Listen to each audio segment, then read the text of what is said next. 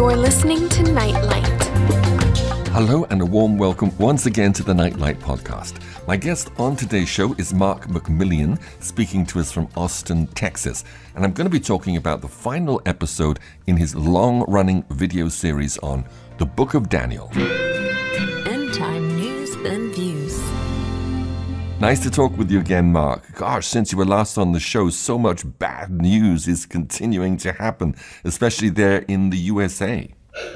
You've heard the story about the guy, he was famous for his swearing, and then one time his apple cart overturned and he just stood there and people said, "Aren't you going to say anything?" And the guy said, I just can't do the subject justice.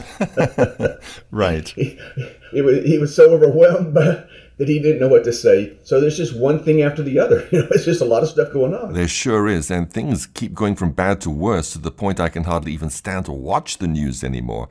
Have you seen there in the USA, Mark, any signs of the Lord interceding with his judgments to try to get people's attention, to warn them that he's not at all happy with what is happening there? Well, that's, it's just like even in the worst times in the Bible, in the past, and even it says it's going to be the same in the future, all those things can be happening and still people don't listen, people don't get it. There's examples of that all over the Bible where horrific things were happening and people just didn't get it. They didn't hear the voice of God, or they didn't sense things. But then a few did. And I'll tell you an example. In the last couple of weeks, in the last 2 or 3 weeks, I've had meetings with not meetings, but just happenstance meetings with 3 different people, all of whom are around my age, pretty successful people, almost wealthy. In each of those conversations, for the first time I met them, they were pulling on me about the end time. Wow. They found out that I did this series about Daniel and things like that. And this one woman, she's a banker. And so just almost out of nowhere, she says, "Well, I'm mid-trib, pre-wrath." I just almost laughed out loud because that's a very advanced, nuanced understanding of the end time. She says she's mid-trib. So she believes the coming of the Lord is not pre-trib or post-trib, but it's in the middle of the tribulation.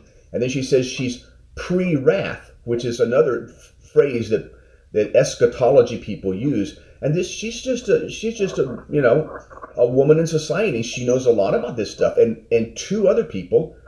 So I guess what I'm trying to say is that there are people around who are really studying these things and are really looking to the Lord. And it is being talked about more. Very interesting and very encouraging to know that many people are hungry to know the truth of what's going on, especially in relation to the sure word of Bible prophecy. I think what's thrown me, Mark, well, not thrown me because I have total faith and trust that Bible prophecy will be exactly fulfilled. There will be an Antichrist. He will rule for 7 years. There'll be a mark of the beast that he'll try to enforce on the world after 3.5 years.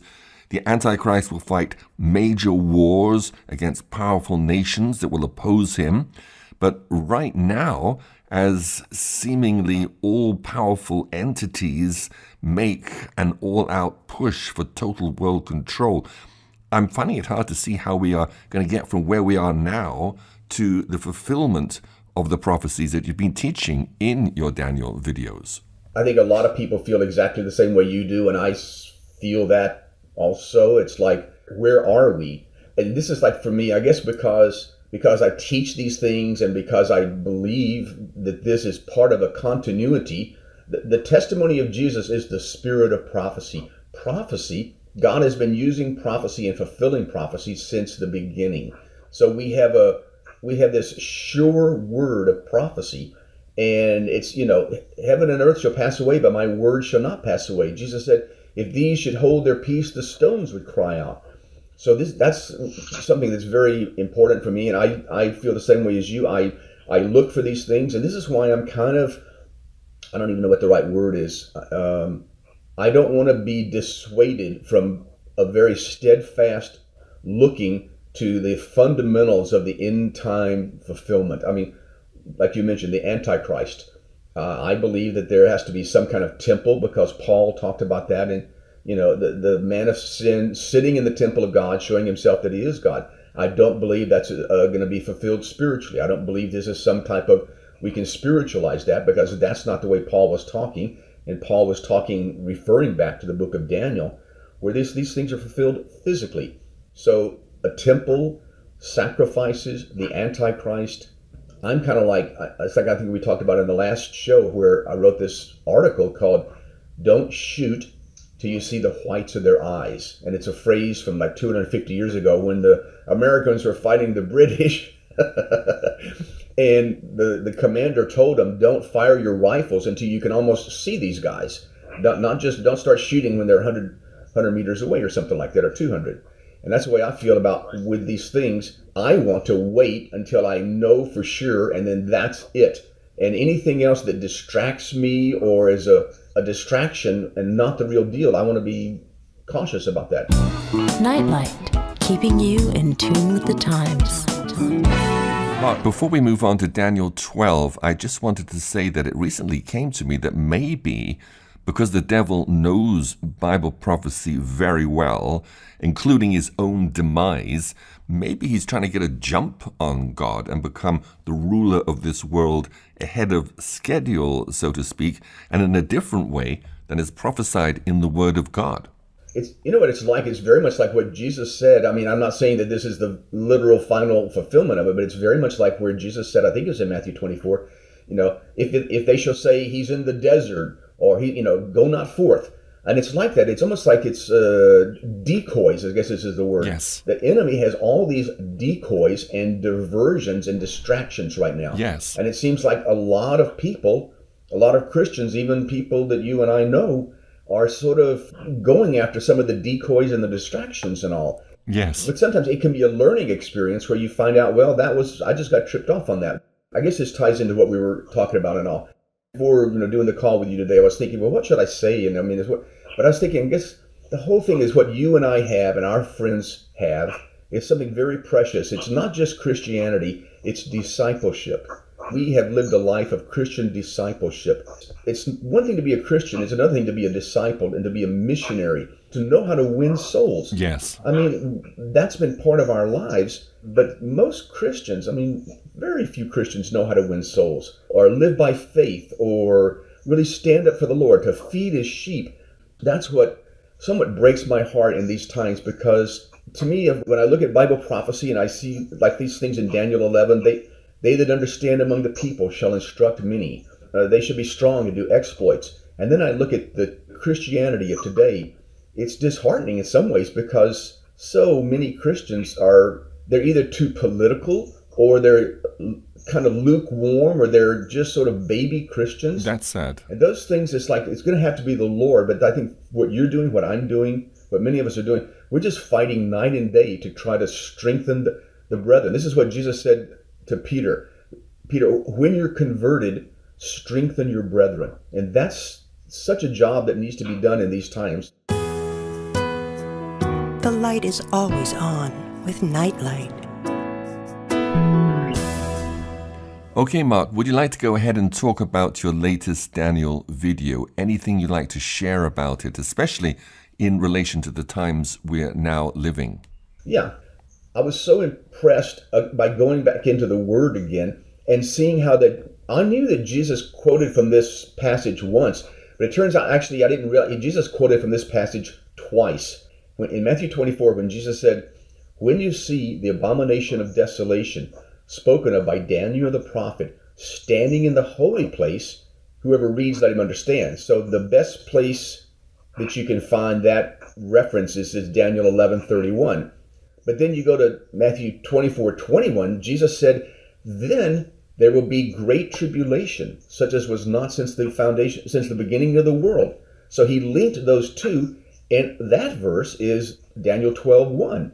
So that's how important these things are, that Jesus Christ twice directly quoted extensively from this passage, Daniel 11 and Daniel 12. And just to mention again, Daniel 10 through 12 was sort of like one session. They broke it up into 3 chapters, but it was one experience. That's right. So it's super important. It's like, it just grieves me. I mean, I see these people, let's talk about the 144,000. Who was the 144? I think, and all this kind of like, I don't know, just sort of, but they don't really have the foundation of and the importance of these things. So just like I put in the videos, it's almost better for people, if they really want to get into this, to actually look at the videos. Maybe almost the most comprehensive video is the one I did on Daniel 9:27, 6 years ago, because that puts the whole thing together of the last week, the last 7 years, the midst of the week, the middle of the 7, 3.5 years, and then the Bible talks about 42 months, 1,260 days. So these are fundamental things, and more people are getting to know it. I mean, to me, this fixes our eyes on Scripture. It fixes our eyes on the fundamentals of what Bible prophecy has said Amen. Will happen. And that strengthens us against all these decoys and distractions and diversions, because that's, I think, a major thing that the enemy is throwing at us right now. That's what I think. Lighting your path through the end times. You're with Nightlight. I had a lot of fun doing Daniel 12 because I appreciate that chapter much more now than I ever did before. I guess I was really focused on Daniel 9 and Daniel 11 and the importance of those chapters. But in doing this Daniel 12 video, for one, it's only 13 verses, which is, I think, is the shortest chapter in Daniel by far. But every one of those verses is just drenched with significance. And it's a 13 verses, and it's a 53-minute video. So it's the longest video on the shortest chapter. But there's just so much in it. There's just the last few verses. It's, how in some movies, the famous one is, in Terminator, I'll be back. And then the beginning of the next movie is, I'm back. And it's like at the very end of the book of Daniel, the very end of chapter 12, the Lord throws in this sort of funny thing about this extra 75 days. Right. We already had all these things about 3.5 years, 42 months, 1,260 days, but at the very end of the chapter, it's talking about 1,335 days, which is an extra 75 days, because it's from the point, it's, from the time that the daily sacrifice is taken away. It says, blessed is he that comes to the 1,335 days. Yes. So you go, what is that? And why did he put that right at the end of the chapter, end of the book and all? But then that's what I did in that video. I just went back and tried to look, because there's a whole thing about the end. And again, people who don't know very much about this stuff, it's like the end of the world, the end, and that strikes fear and terror into everybody's heart. And it's like I said in the video, it's like the planet splitting in half and everybody dies. But if you look at Scripture, that's not really exactly the picture. We're not talking about the end of the planet here. We're talking about a huge, indescribable transition from the kingdoms of this world becoming the kingdoms of our Lord. That's what the Bible says. It's going to be Jesus coming back with the saints to take over the earth for the millennium. Yes. But there's a lot of information, and so I sort of titled this video, The End and Beyond. So it's not really quite the end, because there's something that comes after the end. And I sort of talked about the wrath of God, because all these things confuse people. You have people saying, God is not a wife beater. God wouldn't let us go through the tribulation like that. We're going to be rescued because God loves us. And that sounds so appealing. Right. And no, God's not a wife beater, but he does allow and has allowed his people to suffer tribulation and persecution, but not wrath. So this is the difference. There's a difference between the great tribulation and the wrath of God.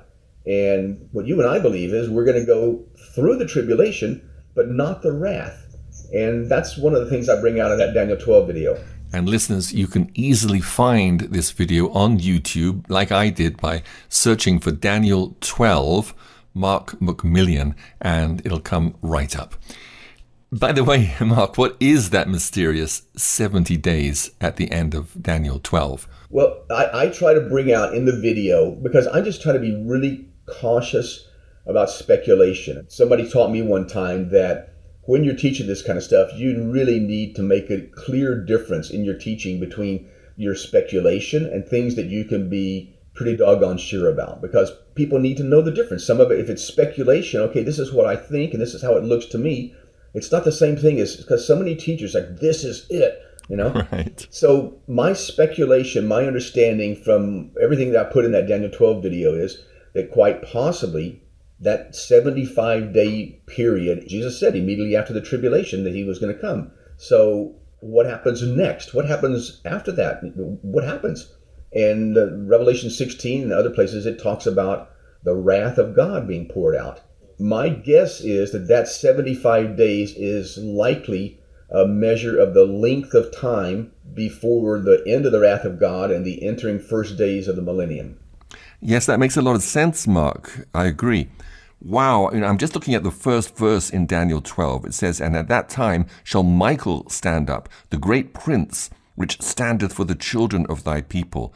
It's so good to know that as Christians, we have the archangel Michael and a multitude of other angels fighting for us. They're on our side. And it says, "And there shall be a time of trouble, such as never was since there was a nation, even to that same time." So definitely, Mark, things are not going back to normal. Things are going to escalate from bad to worse. But at least during the tribulation period, it is God who's raining the judgments down on the earth and tribulating the wicked, not like it is now when the world's suffering and tribulations are being caused by Satan and his evil people.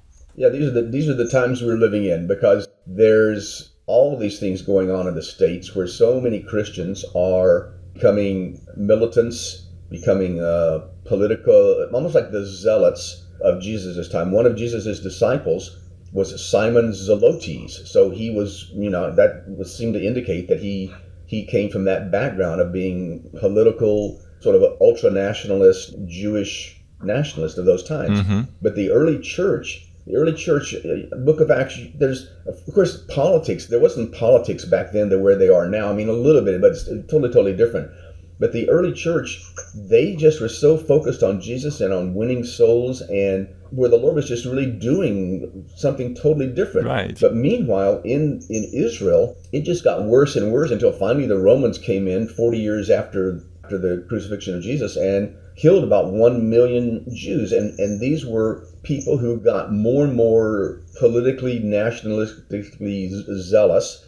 And it kind of worries me or bothers me or concerns me that many Christians here in the States, some of which you and I know some of these folks, who, I hate to say it, they used to be on the mission field, and now they are virtual insurrectionists and militants and gun freaks. To me, at least, that's not how we're going to be fighters in the end time. We're not going to be insurrectionists and political nationalists, but we're going to be soul winners and disciple. That's right. There's a lot of different things going on that are inroads into Christianity that are not positive, that are worrisome. That's what it seems to me. Amen. And of course, Mark, the Lord is going to give us awesome spiritual weapons. I'm thinking right now of the two sackcloth witnesses in Revelation chapter 11. In verse 5 and 6, it says, "And if any man will hurt them, fire proceedeth out of their mouth and devoureth their enemies. And if any man will hurt them, he must in this manner be killed. These have power to shut heaven, that it rain not in the days of their prophecy, and have power over waters to turn them to blood, and smite the earth with all plagues as often as they will." Wow. But these are, of course, totally supernatural weapons, nothing of themselves, but just the awesome power of God's Spirit working through them. Yes, 100%. Thank you for quoting. That's the point. I mean, that's what I totally believe. I'm not going to be a political movement in the sense that it is now. We're not going to be, taking up arms against the Antichrist and having, little militias. I don't think so. That's not our power. I shouldn't be. It's not going to be in weapons. We're not going to use guns against that. That doesn't work like that. So this is just another distraction, diversion, decoy that people are, to me, I feel people are falling for that, and they're forgetting that we're part of something bigger. That's not our calling. Our calling is discipleship and winning souls and feeding the sheep. Shining bright in the dark night, you're listening to Nightlight. Right now, every night, I'm reading Winston Churchill's book, The Gathering Storm. I mean, it's just so powerful. I mean, I don't know, maybe I've spoken in the last show, but I read Churchill every night, and I've been reading him for months because the guy he's an incredible guy. It's like his vision, his ability, his knowledge is just like, he almost, there's some sense in which he almost single-handedly saved Great Britain nearly. But the thing was, he was in opposition. Nobody wanted to listen to him. He was not in government at that time because he was saying, this guy Hitler's coming. The Nazis are doing this. We need to get ready. And everybody else, no, it's not like that. We need to have peace in our time. Everything's okay. The nation's not ready for this. And you shouldn't be so alarmist, Winston. and to me, it's a parallel of how it is now, that so many Christians are like how Great Britain and much of Europe was. They wanted peace, and they weren't really ready. And maybe it's not as bad as it looks, and it just got worse and worse and worse. And you're British. They just barely survived the onslaught of the Nazis. There was this, all this. It came down to the British Air Force taking on the German Air Force over Great Britain. And so then Churchill said something like, never have so many owed so much to so few. Right. Because they were shooting down those German planes, or the nation would have been destroyed. That's what Churchill did, and that's why he's such to me, like a sample or an inspiration, because he had the vision. He recognized the enemy. He saw what was coming, and he never budged from that. And he kept telling, and people were not. He was almost like a prophet. He wasn't a prophet, but he was almost like a prophet. And he just kept telling people, this is happening, and he had facts. Right. He had facts. This is why, for me, facts are important. I'm a truth person. I believe in facts. I believe in reality. And it's important not to get faked out,